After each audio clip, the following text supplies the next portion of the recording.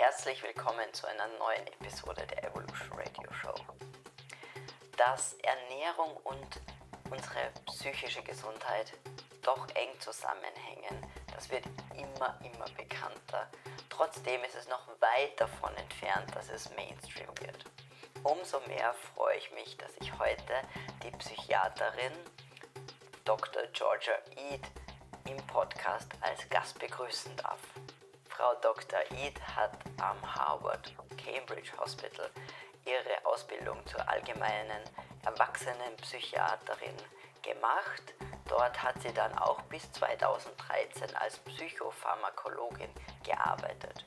2013 hat sie dann Harvard verlassen und ans Smith College in Northampton, Massachusetts gewechselt.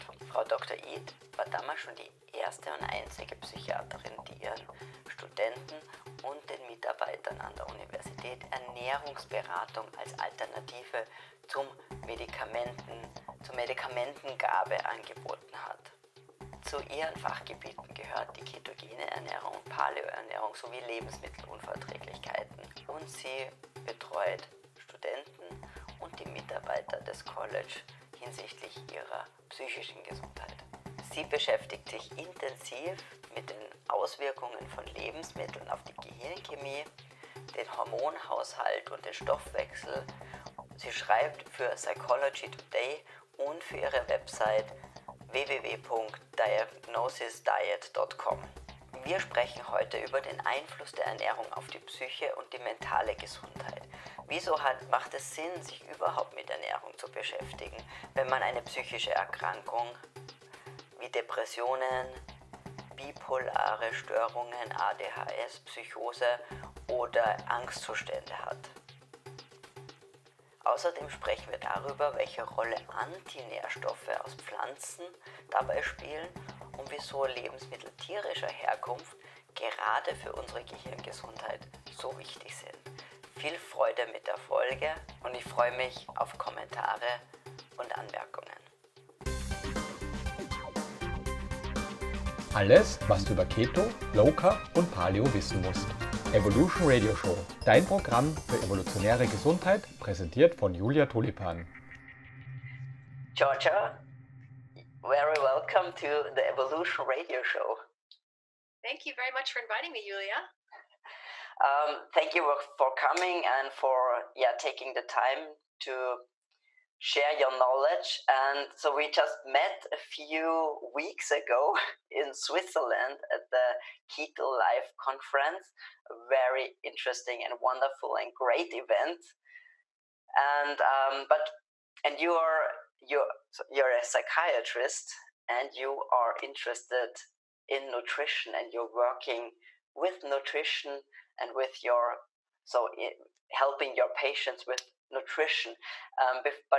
Before we get into the nutritional aspects, I would really like to tell you that you are telling my listeners a little bit about you, about your background, and especially what got you interested in nutrition, since psychiatry and nutrition, it's not that the logical connection. So when I was in medical school here in the United States, 4 years of medical school, the way it works here is 4 years of medical school, and we had maybe 2 or 3 hours of nutrition education in 4 years of medical school, and then 4 years of psychiatry residency training. We didn't talk about nutrition at all, not once. So when I finished my training, I didn't think about nutrition and psychiatry. I didn't think about the connection at all. And then I practiced for a number of years, different settings, mostly university settings, Harvard University, where I trained, and Smith College, and private practice, and general clinics, hospitals, many different places, but never used nutrition until I had my own health problems in my early 40s. And I went to all of my very smart Harvard doctors, and they could not help me. So I had, fatigue and digestion problems and migraine headaches and sleep problems and all kinds of things, chronic pain. And I was exercising every day, and I was eating the way I was told to eat, a low fat, low cholesterol, high fiber diet, and lots of fruits and vegetables, and I still was not feeling well. So the doctor said nothing is wrong. All of the different doctors, I had many tests, and so I just decided that I would try to experiment with my diet to see if I could help the digestion problems. And so I experimented with the diet over about 6 months. I wrote everything down that I ate and all the symptoms that I was having, and I just experimented. And after about 6 months, all of the problems were gone. I felt fantastic. And the diet that I ended up with was mostly meat and very low plants. No dairy products, no soy products. It was no grains, no beans, all of these things I used to eat. And I felt wonderful. But the interesting thing as a psychiatrist was I felt better emotionally, and I felt clearer.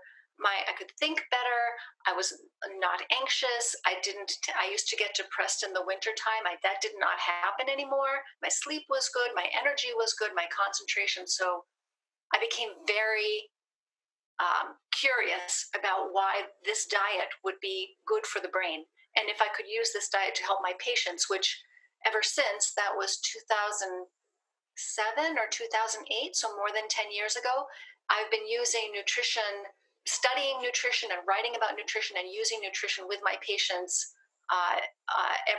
ever since then. Wow, that's super interesting because,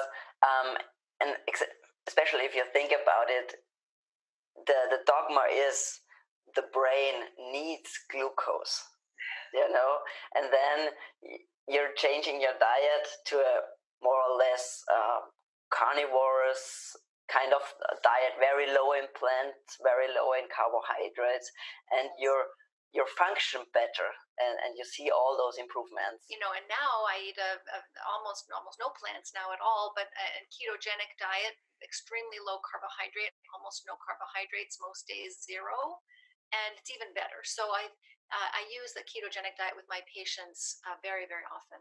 Yeah, we will dig into that a little bit later. But at the conference, you talked about the connection between food and the brain. Kind of, defined your work as nutritional psychiatry. Yes. People might probably never heard about that term ever. Are you kind of the first one working or defining that field, that there is something like nutritional psychiatry? Do you feel like you're kind of that's the frontier? I think I'm part of a very small, very, very small group. There's maybe about half a dozen, maybe 5 or 6 that I am aware of in the world who are using metabolic psychiatry, looking at brain metabolism, particularly low carbohydrate diets. There are very, very few of us, maybe even less than 6. I would have to count in my head. But yes, this is a brand new field, and we need many more psychiatrists to become interested, which is why I like to go and speak at conferences and try to get the information out, because it's so helpful with patients, much more helpful than most medications often. From what you now know, what's your hypothesis or your thinking? Why would ketogenic or very low carb or low plant based diet work in mental health or in psychiatric conditions? What's your hypothesis? Yeah, so my hypothesis is particularly about the low carbohydrate diets. Most people don't need to remove most of the plants. That's if you have a lot of food sensitivities, that can be helpful to remove a lot of the plants. But for most people, simply removing most of the carbohydrate will be extremely helpful. And the reason for that, there are many reasons, but there are three big ones. And one is that when you stabilize your blood sugar levels, your blood glucose, that takes your brain off the roller coaster. And so the blood sugar and insulin levels that are going up and down all day, if you eat a regular diet, you'll get big spikes of glucose and then crashes in glucose all day long. And insulin too.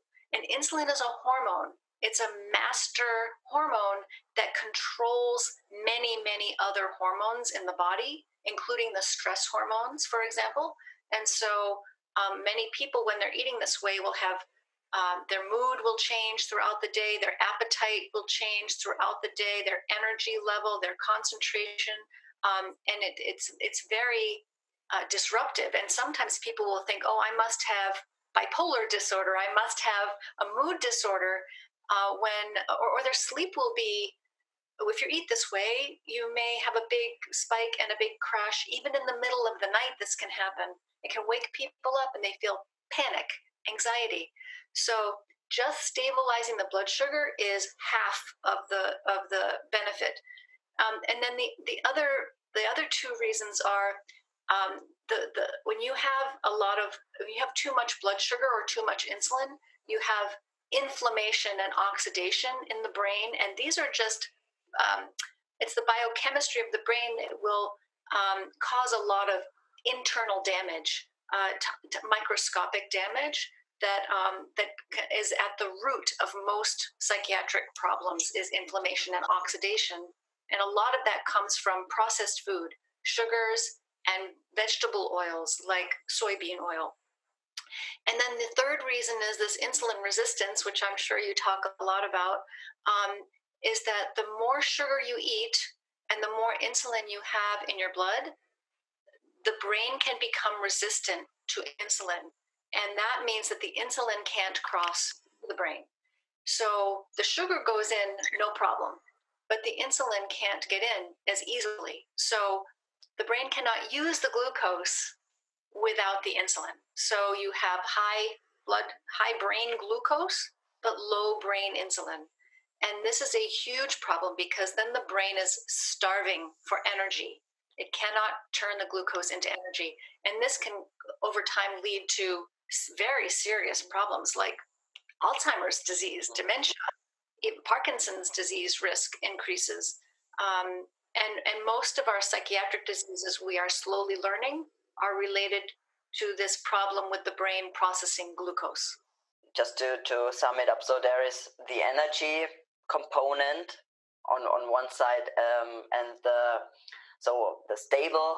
stabilizing of the blood sugar and stabilizing of insulin levels and not having those spikes and those the blood sugar roller coaster.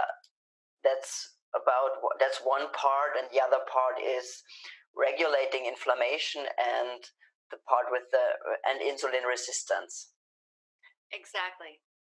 And you mentioned it briefly that the insulin resistance in the brain is a little bit different than insulin resistance in the rest of the body. Can you just explain it a little bit deeper? What's the problem with, or where are the differences? Yes. So in the body, a lot of people are familiar with type 2 diabetes. With type 2 diabetes, so what happens in the body with insulin resistance is that normally, if you eat food, especially food that contains carbohydrates, your body will release insulin into the bloodstream, and that insulin helps the glucose, when you eat, you'll get a glucose spike from the carbohydrates. The insulin is released to tell the body what to do with that glucose. And in the body, it, for example, will tell the fat cells or the muscle cells to unlock and let the glucose in so that you can burn it for energy, or you can store it as fat, or you can use it to build new pieces of the cell. So the insulin unlocks those cells and lets the glucose in. The glucose cannot get in easily without the insulin. So in the body, what happens slowly is that the cells have a harder and harder time using the glucose, and the glucose will and they won't let the glucose in, and the glucose will pile up in the bloodstream.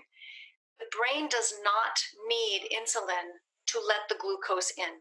The glucose walks in, no questions asked, because the brain needs a lot of energy, and some of that energy must come from glucose. So the brain has no barrier. It says, please, glucose, come in. We do not need any insulin, just please come in. So if your blood sugar is very high, your brain sugar will be very high. It's always proportional, always directly. If you have high blood sugar, you will have high brain sugar. But if you have high blood insulin, it's the insulin that has a hard time getting into the brain. So because the receptors that let the insulin into the brain become resistant, they become damaged, or smaller numbers of them. And so the insulin, the glucose comes in no problem. And that high glucose, every time you get a blood glucose spike, you get a brain glucose spike. And that's causing inflammation and oxidation inside the brain. And then to make it worse, you have not enough insulin to process all that glucose and turn it into energy. So you have a brain which is surrounded, swimming in glucose, but starving because not insulin. So this is the big difference between the body and the brain. I'm very happy that you, that you explained that, because there is a lot of misinformation and or half knowledge about the whole insulin resistance in the brain, and that's something a lot of people get, a kind of pushback if they say, the brain is going to be or becomes insulin resistant, and there will be, the brain does not need insulin to get the glucose in. Yes, but for different things. Exactly right. Misinformation is the right word. So many of my patients will say, well, I need to eat sugar because I have to feed my brain sugar. Yeah. Well, as you know, we don't have to eat sugar to make blood sugar. We can make blood sugar out of fat and protein. Yeah. So that's easy. Yeah. A lot of people also think, well, if I can't think clearly, if I can't concentrate, I should eat more sugar. But the more sugar you eat over time, the less your brain can use it. So it actually works against you to eat more sugar. And a lot of people, it's the opposite. So this is a big problem in changing the education. Diese Folge der Evolution Radio Show wird gesponsert von Brain Effect. Vielleicht kannst du dich an Brain Effect erinnern. Ich hatte schon den CEO zu Gast, Fabian Völsch. Er spricht über die besten Biohacks, was Schlaf, Stress und Performance betrifft.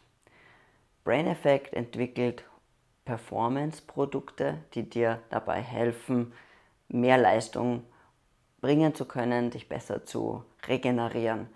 Und da darf natürlich MCT-Öl nicht fehlen.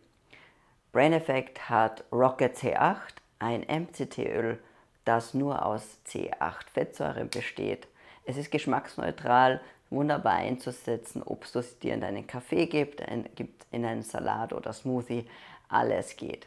Wenn du Rocket C8 testen möchtest, dann schau doch auf www.brain-effekt.com vorbei, klick einfach auf den Link in den Shownotes und mit dem Gutscheincode KETO20 erhältst du jetzt 20% Rabatt. Jetzt aber viel Spaß mit der Folge. In your work with patients, are you using? Is it necessary to use a ketogenic diet? And are you going for that? And so my follow-up question would be, and how low would you recommend usually to go with the carbs, and what kind of and the whole plant food issue? Would you recommend going full-blown carnivore, or would you just try to slowly decrease plant food and see where you are, or just the other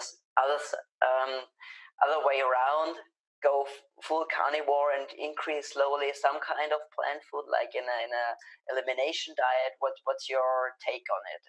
Most people are in two categories. There's this category of They want to do 100%.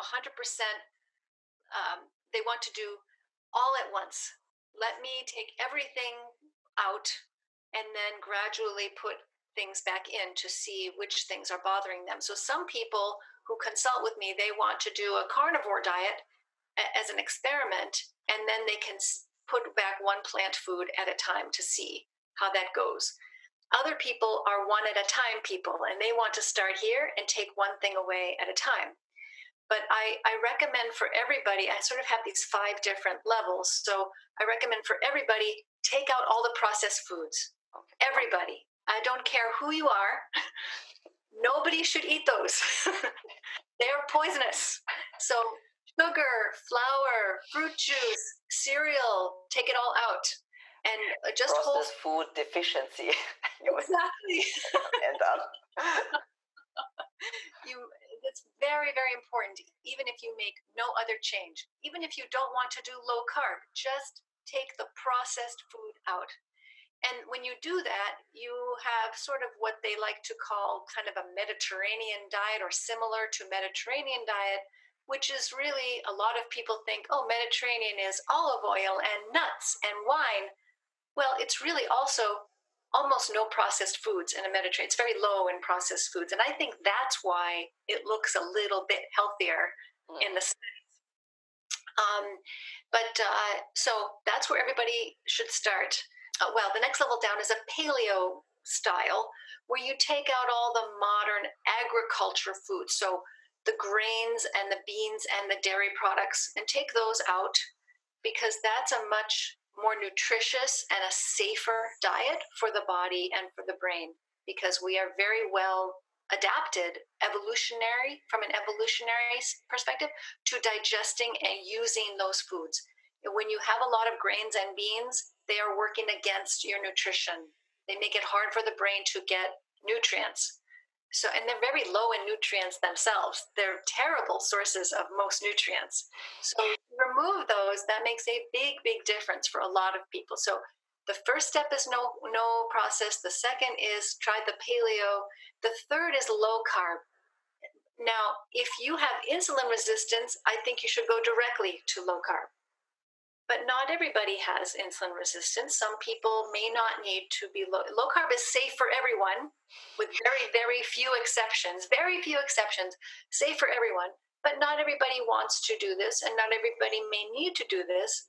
But this is really important if you have damaged carbohydrate metabolism.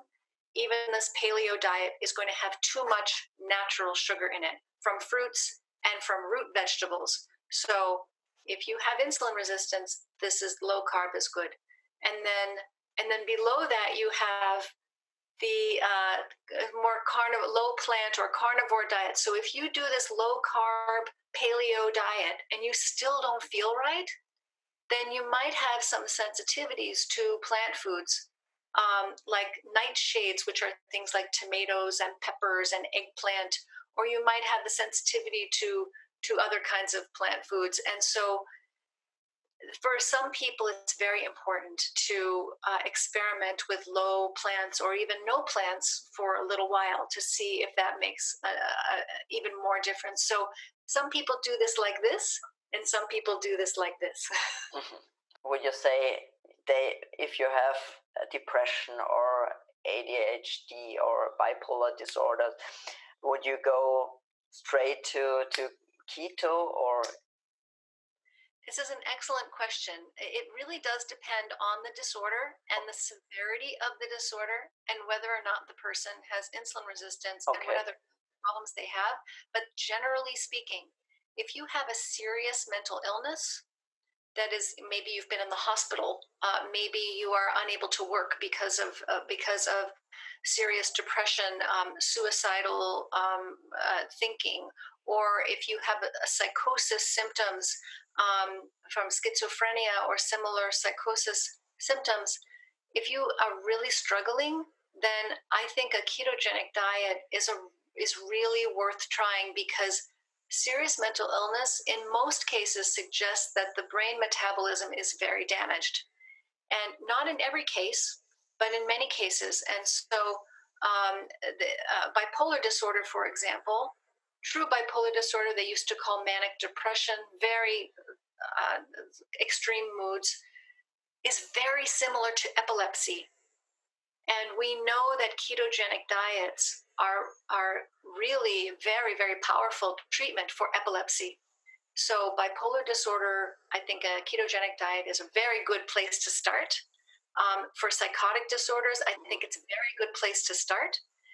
But these other sort of mild depression, mild anxiety, ADHD, sometimes those are just food sensitivities, and sometimes they are just a lot of junk and a lot of processed foods and too much sugar. Mm-hmm. So just getting rid of the, just cleaning up the diet can make a big difference. There's been some excellent studies in Europe many years, maybe 20, 30 years ago, many of these ADHD in children. If you clean the diet and just eat simpler foods, whole foods, then a lot of these kids, 2/3 to 3/4 of children, know very, very significant improvement in ADHD, or sometimes even completely disappear after a couple of weeks. So the milder conditions sometimes, and then there are cases of psychosis, schizophrenia, where all you do is take the gluten out, just take out the wheat, and it disappears. So there are these exceptions, but I think and there's, by the way, for your listeners, there's on the Diet Doctor website, I have a guide for 4 different episodes. If you are taking a psychiatric medication and you're trying a ketogenic diet, please read that first. It's free. Yeah, I will link to it in the show notes. Because if you take medications, the keto diet is important to pay attention to. Yeah. As you mentioned that, would you recommend that someone who is on medication should consult with his psychiatrist? Just let him know or her know that he or she is trying something different. Absolutely. The medications, and this isn't a problem with the diet. It's a problem with the medications. And so if you're not taking a medication, it's very safe to try a ketogenic diet. But if you have a serious mental health problem and you're seeing a therapist or a psychiatrist or a nurse, you should tell them and talk to them first, because there is this transition. The first few weeks can be it's a very powerful intervention, and it can change your brain chemistry very quickly and your body chemistry. So the first couple of weeks can feel difficult. And for people, they can become more anxious or more depressed while they're changing their diet. You want extra support and have somebody help and work with you to make sure. If you're taking a medication, the diet can change the level of the medication, the amount of the medication in the blood very quickly, because it's such a powerful intervention. And so for some medications, this can cause temporary problem, and whoever is prescribing your medication can adjust the medication so that you don't have any problems with the... I think that's really important to mention that if someone takes medication, it's very important to talk to the doctor about it. Diese Episode der Evolution Radio Show wird unterstützt von Brain Effect. Brain Effect entwickelt Produkte zur Steigerung deiner mentalen Leistungsfähigkeit, und Regeneration spielt nicht nur im Sport eine ganz wichtige Rolle, sondern auch im stressigen Berufsleben. Es ist unerlässlich für höchste Performance. Recharge vom Brain Effect hilft bei der Regeneration. Es enthält hochwertige Aminosäuren für die Muskeln. Magnesium unterstützt deine Muskelzellen und füllt den Elektrolytspeicher auf. Außerdem ist noch Zink und Vitamin B6 drinnen. Das wiederum unterstützt das Immunsystem. Recharge wurde entwickelt gemeinsam mit dem Sportwissenschaftler Prof. Dr. Frau und es ist auch ein Kölner-Liste Produkt. Das heißt, sicher zu verwenden für Profi- und ambitionierte Hobby-Sportler, was natürlich ganz, ganz wichtig ist. Mit dem Gutscheincode KETO20 erhältst du jetzt 20% Rabatt auf alle Einzelprodukte. Mehr Informationen auf braineffect.com oder einfach auf den Link in den Shownotes klicken. Und wir bedanken uns hiermit sehr für die Unterstützung bei unserem Sponsor Brain Effect. Und nun viel Spaß mit der Episode. One thought I had about ADHD is exactly, I think sometimes it's like, the children are getting all those sugars and really they're forced to sit, I don't know, 6-8 hours a day. It's totally not evolutionary. we're not made for that. They are forced to sit at a very young age, and then they are just bombarded with sugar and with all those, with all those social media and TV and everything. And I think it just adds up. And then at least that's my hypothesis, that it's just a manifestation of children not living in a evolutionary setting and just fed the sugar, and it's like, it's like an energy drink. It's like I'm giving the children a lot of energy and not letting them spend it. You're exactly right that, we're not designed to be sitting down all day. I mean, kids get restless and they want to go outside and play. Yeah. And they say, no, sit in your seat and listen. And then we think of we think of processed foods as foods for children. Yeah. It's crazy. We think of juice boxes and cereals and yogurt with sugar and everything with bright colors. And we think of cereals, we think of these things as children. This is not good food for children. This is poison, literally poisoning the brain. And even worse, they're very addictive. You are then teaching your child to have an addiction to sugar at a very young age that then becomes very difficult to stop. Yeah. And so everybody who knows how hard it is to stop eating sugar, the first few days are really terrible. So this is just an addiction, and the younger it starts, the harder it is to undo it. I hope that someday it will be banned to really market these kinds of foods specifically to children, like the cereal boxes with the funny cartoon characters and everything. So when I was a child, we had gum cigarettes, or chewing gum cigarettes and cigarettes with made out of chocolate. That's crazy. And of course that was banned some years ago. But I think all the baby cookies which are just shaped like animals, or all, as I mentioned, the cereal boxes with the cartoon characters, I think that has to stop. That's an excellent point. And I listened to a lecture recently by Dr. Joan Ifland, Ifland. It's available free on YouTube for people to watch, and she studies the marketing of food to children, marketing of processed food to children, and how so much of it is controlled. The tobacco companies bought a lot of the food companies, and they use their same marketing techniques to target children.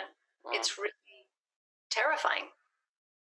The last point, or the last topic I really want to go into is, and you mentioned it several times, is the risk of plant-based diets and why we do really need animal food, especially for our brain and for mental health. Maybe I'm sure there are a lot of hour-long talks about that topic, and I found them on YouTube, and I will link to all of them in the show notes. But if you could give us just a synopsis of all your thinking. Absolutely. So I am worried about plant-based diets, particularly because most people do not realize how important it is to supplement a plant-based diet, not just with vitamin B12, but there are many nutrients which are difficult, very difficult to get from plants. If you eat only plants without any supplements, that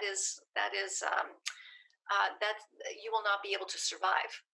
Plants are missing many essential nutrients and are very, very low in quite a few nutrients: vitamin K2, the essential fatty acids, the omega-3 fatty acids, even certain omega-6 fatty acids. It's harder to get iron from a plant-based diet. It's harder to get minerals like zinc from a plant-based diet. And it's even can be harder to get vitamin A from a plant-based diet, depending on what you're eating. So the plants are low in nutrients, and they're high in what are called anti-nutrients. So they contain naturally substances which block or interfere with our ability to extract certain nutrients from food, like iron and zinc, for example. So for all of those reasons, if you remove all the animal foods from the diet and you don't put in all the supplements you need, you are very high risk for nutrient deficiencies.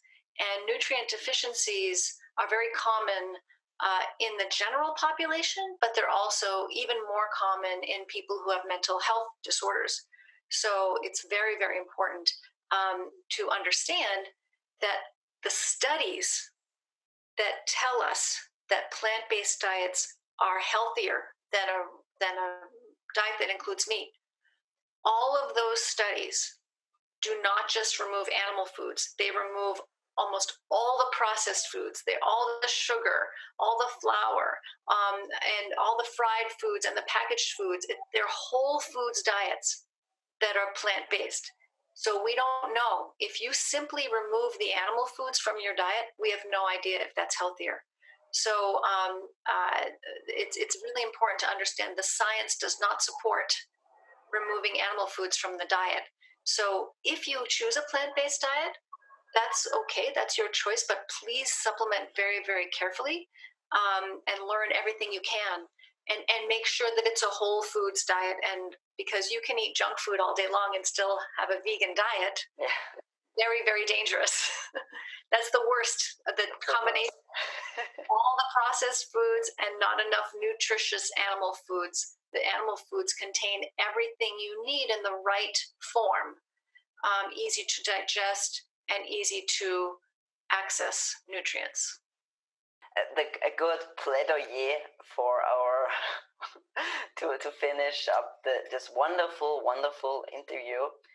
Thank you very much for your time.